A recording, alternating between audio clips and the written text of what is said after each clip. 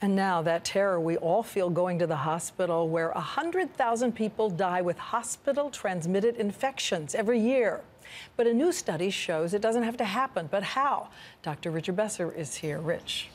Diane, two new studies in today's New England Journal of Medicine demonstrated that simple measures could dramatically reduce the number of hospital-acquired infections, a problem that costs billions of dollars and is growing across the country. Once again, a hospital that was supposed to cure a patient got him sick instead. The pain is like somebody hit me in my stomach with a bat. Shortly after his shoulder surgery, Marcus Glover was rushed back to the hospital. He had acquired a little-known but highly infectious hospital superbug called C. difficile, a bacteria so powerful only bleach can kill it. It only could have been from the nurse. The nurse did not have on any gloves or didn't wash her hands. Glover's story is not uncommon. The superbug spores are sticky and lurk on hospital floors, bed rails, and doorknobs, without patients and hospital staff ever knowing. Nationwide, C. diff infections are on the rise. So over the past decade, the incidence actually has doubled. Very dangerous, very deadly. One easy way to prevent it? Hand washing. But one study of 8 U.S. hospitals found that on average, healthcare workers wash their hands less than half the time. Here at Beth Israel Hospital in New York, staff said they were cleaning rooms and washing their hands, but it wasn't enough. And then, a breakthrough. A low-tech tool to combat the wily germ.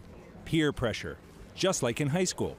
In just 1 year, C. diff infections have been cut in half. Hall monitors are charged with identifying up to 20 potential offenders a week. And when they do, they don't hold back. Sarah, I noticed that you walked out of the patient in room 8 with that container, and I didn't see you wiping it down. Did you wipe it down? The threat works. Virtually no one gets caught a second time, and hand washing here has increased to 95%. So you use this glow germ powder to teach hand washing to all of the staff? Yes. Let's see how you did. Oh, wait a second. There we go. And it's not all sticks. There are carrots too. Rewards for those who follow these simple procedures to wipe off and wipe out the superbug. You get a little gold star, and you get a coupon for Starbucks. There's proof that these low-tech tools are working not just here, but around the country. The University of Pittsburgh has cut C. diff infections by 78%, and a group of hospitals in New York have reduced their infections by 1/3.